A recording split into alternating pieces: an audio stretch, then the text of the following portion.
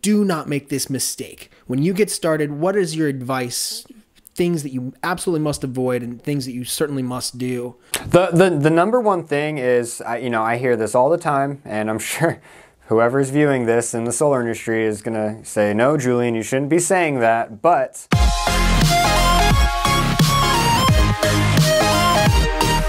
all right. Hey, today I'm here with Julian Todd-Borden, who's a solar consultant and a fellow YouTuber.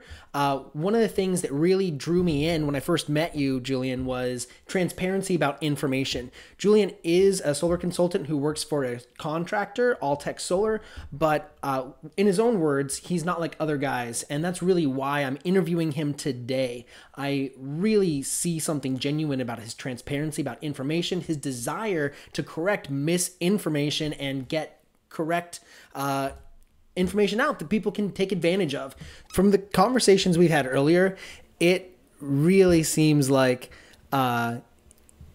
this is it for you. Like you found your calling. You want to help people learn about solar and get started with solar. Can you tell me how did you get started? How did you find this niche for yourself? Yeah, so when I was in college, I got really interested in something called permaculture, which stands for permanent culture. It's the science of living sustainably on the planet. It's not just solar, it's food production and how to build communities and managing watersheds and just everything. And when I got into the industry, I kind of assumed that everyone would be a little bit like me, like passionate about helping people, going green, saving people money. And then I realized in the real world, and this was probably my my naivete, right, into the world, but this industry is a bunch of contractors leveraging the consumer's lack of knowledge to just try to make money. And maybe that's how the real world is, but I envisioned myself only participating in transactions that were true win-win. And I didn't see a lot of how these businesses were setting themselves up as a win for the customer. And so this is a booming industry. It's changing extremely quickly. 10 years ago, 95% of these solar companies didn't exist. And so everyone is really just trying to figure it out as they go. And the rules are being bent because we're still defining what those are.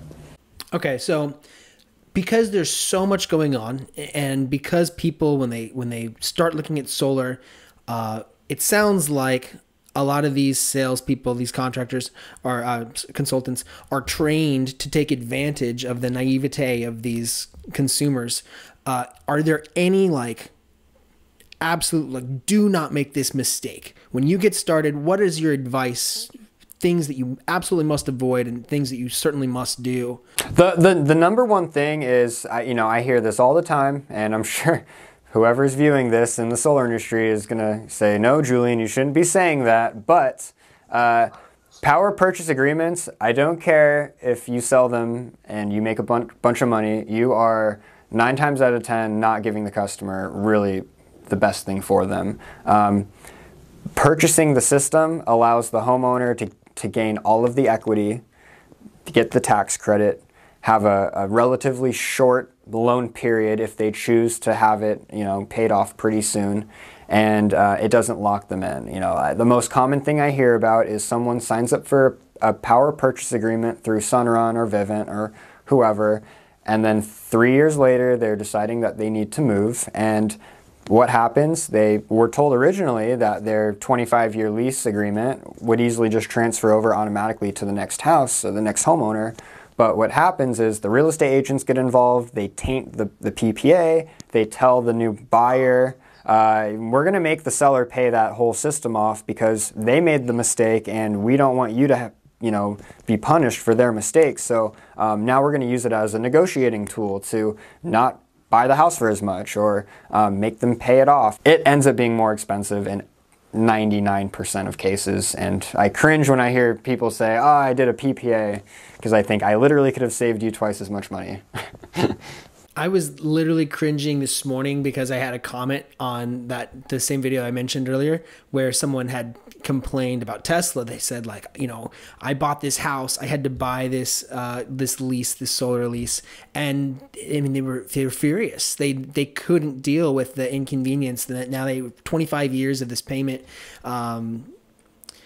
And they wanted to know if there was anything they could do to get out of it. Like, what do you do if you've started down that route? Let me say this. Sunrun and Vivint are both publicly traded companies. Publicly traded companies spend a lot of money on lawyers. They wrote that contract to where you're not getting out of it. I hate to say it, but it's true. All right. Well, you would be warned. I've never seen anyone successfully get out of a PPA. All right. Well, I've watched a lot of your videos, and something that you haven't mentioned yet, but I've seen you mention this over and over again, is how highly you recommend microinverters. And you've even gone so far to say that microinverters are more important than the panels themselves. Can you please tell us what a microinverter is and why that's so highly recommended? Yeah, so there's really two main electrical components to a solar system. There's the actual solar panels, which creates a direct current, and everything in your home uses an alternating current. So naturally that has to be converted over. There's two main types of systems. If you go to my website, juliansolarguide.com, click on the drop-down menu and click on inverter architectures, you can see these diagrams. But essentially, there's two main types of systems. There's one where there's, and this is the classic type, the old school type, where there's just one big box that is the central inverter, and all of the DC current from the panels come down, gets converted in that box. The inverter is the weak link of the system, I like to say, and so if that central inverter goes out, the entire system is essentially out until you get it fixed. In our experience, quite a high percentage of these actually fail, and it's a big devastating event when that happens because the whole system is out. I prefer to use what's called a microinverter. This is made by a company called ENPHASE, ENPH if you're a stock guy, and they make a product, in my opinion, far superior. Each panel gets its own little inverter. The performance is much better. You get more actual power out of the same amount of panels. The warranty is twice as long, 25 years. And in reality, our real world reliability experience is incredible. I've only had a couple fail ever out of thousands of units. And so considering you're really never going to have a panel fail, I've been doing this for several years now, and I've sold over a dozen brands of panels, and I've never even had one panel ever fail. The inverters have had more problems. So naturally, if you're looking around and you don't know anything about solar, you're looking at houses, you're seeing solar panels, you don't even know that the inverter's under there or that it even exists probably. You're just familiar with like what you see, which is the panel. But yeah, in reality, all of the top tier 1 panels are really great, and emphasizing which panel you're getting is just it's a miseducation on the subject, because going with the LG or the Panasonic or the Solaria or the Q-Cell, like they're all going to work great for the most part. Yeah, that I definitely can relate to that experience. I thought solar panels, you're buying solar panels, but man, you really directed my attention to the inverters, and I don't have microinverters. But if I got that right, basically, if something's going to go wrong with your solar array, it's more likely going to be wrong with the inverter than the panels. And if you have microinverters, then only one panel goes out.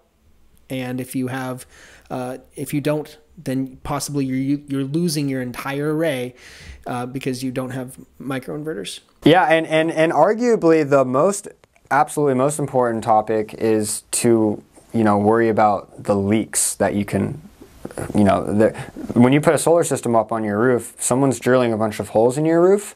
If you have a panel or a microinverter go out, it's a quick warranty swap. It's probably not even going to cost you anything. But if you have a contractor come drill holes in your roof, and now you have leaks, and now you kind of picked the cheap contractor that isn't around anymore or isn't answering their phone, then that is going to take a lot of money to fix versus a quick panel replacement, which is 5 minutes on the roof and you get the panel for free. So That's really why I emphasize going with a really good contractor with a track record, because at the end of the day, all of the contractors are getting the panels and the equipment from like one of 3 suppliers. It's in my opinion, this solar is not really about equipment that much anymore. As long as you're getting a good panel, microinverters, and a good contractor, you're probably going to be fine. That's good. One of my favorite videos of yours was about maximizing savings through timing. And you called it like, it was not your clickbait video, but like, and when I watched it and I heard what you had to say, I mean, like the information, it's so important. And I want to give you a chance to like explain that again. When is the best time to buy solar panels? Right now, today. It's simple. The minute you start paying, you know, you don't have to pay cash. Most people finance it, right?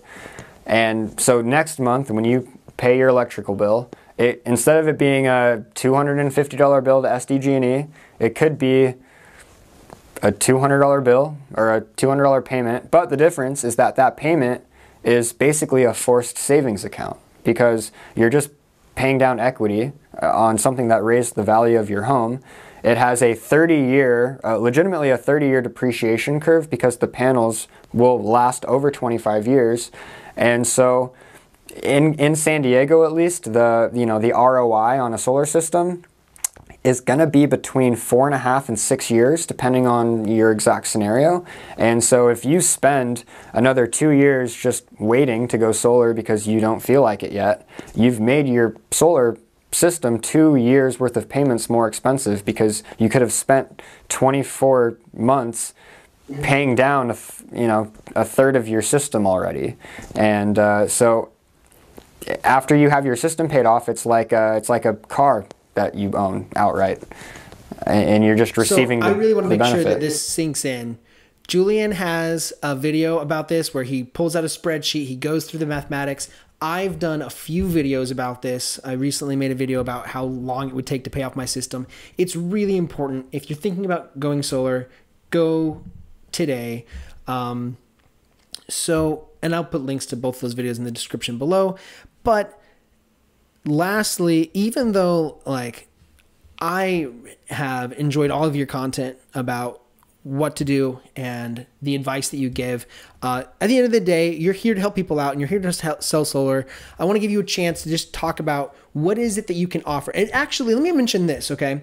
I recently made a video about how long it's going to take to pay off my panels. The calculation that I came out with was 13 years.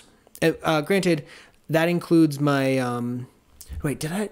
Shoot, I can't remember if that includes my Powerwall or not. But anyway, 13 years to pay off my system. Is this kind of a number that we want to see? Like, what do you think is ideal, and what is it that you can do with Alltech? Well, first off, if your payback period is 13 years, then I'm hoping that the Powerwall is included in that, because you would have gotten majorly ripped off.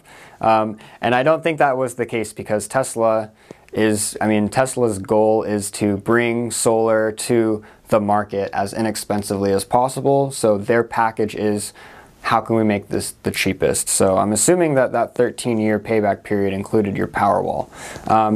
What we should be seeing as far as payback periods is around 5 years. And the way you calculate that simply, right, is you just add up your average monthly expense, and you can times it by 60 months, which is 5 years. And that's not even really taking into account the increased cost each year. But if you basically take your existing bill, times it by 60, that's going to get you pretty close to what your net cost of the solar system will be, which is after the tax credit is taken into consideration. So without it, you're in the maybe 7 to 8 year range, and about 5 years with it. As far as pricing goes, you should be looking for something, you know, a little bit under $3 a watt, most likely. The way you calculate that is you just take the DC watt rating of the system.